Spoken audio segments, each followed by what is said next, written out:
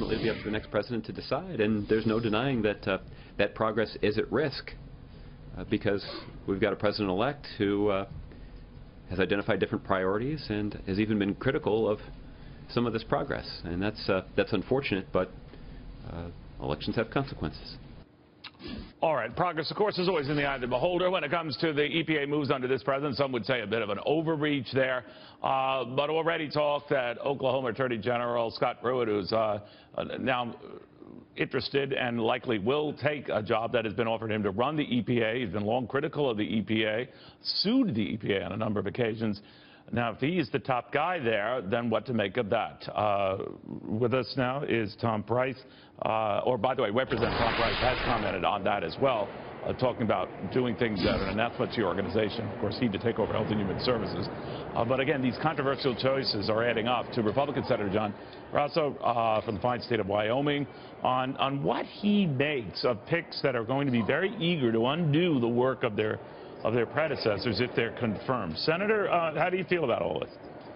Well, as the White House spokesman just said, elections have consequences. Donald Trump won, talking about make America great again, make America grow again. And I think both Tom Price as well as Scott Pruitt represent people who have a lot of experience at the state level.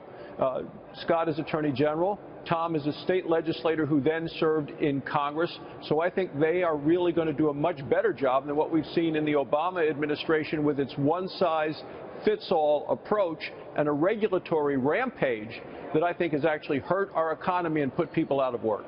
I wonder whether Pruitt will have the tougher confirmation hearings. Of course, Republicans control both bodies, but I'm wondering, given the fact that he has dared to question climate change or dared to question the yawning gap between regulations that benefit the environment and those that will be balanced out with saving jobs, that it's been more on the former and not enough on the latter.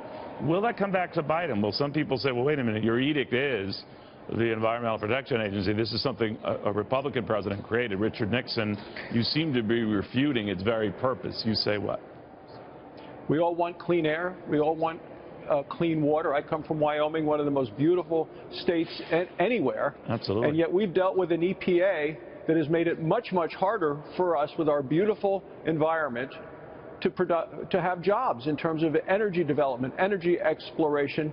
And the EPA's regulations that I've seen under the Obama administration have been very costly with very little, if without any, actual benefit.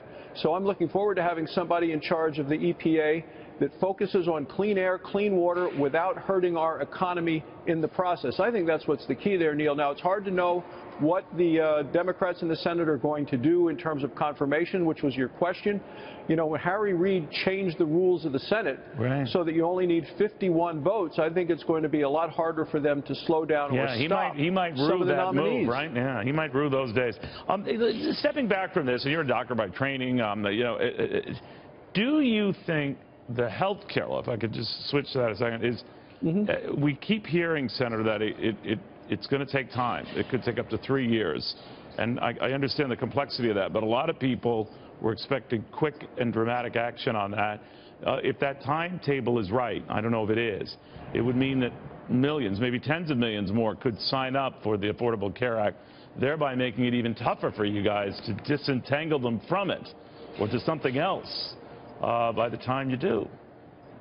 Well, we plan to very quickly in the next administration put on President Trump's desk a piece of legislation to repeal significant portions of the health care law, and then the replacement will be done in an orderly manner to make sure that people whose lives have been terribly disrupted by this health care law aren't disrupted any further.